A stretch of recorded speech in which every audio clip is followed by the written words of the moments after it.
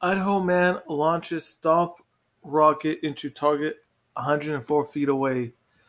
An Idaho man said 6 years of efforts accumulated in his unofficially breaking the Guinness World Record for the farthest target hit with a pump-powered rocket. David Rush, who has broken more than 250 Guinness World Records, said he first applied for the record in November 2017, but never successfully earned the title.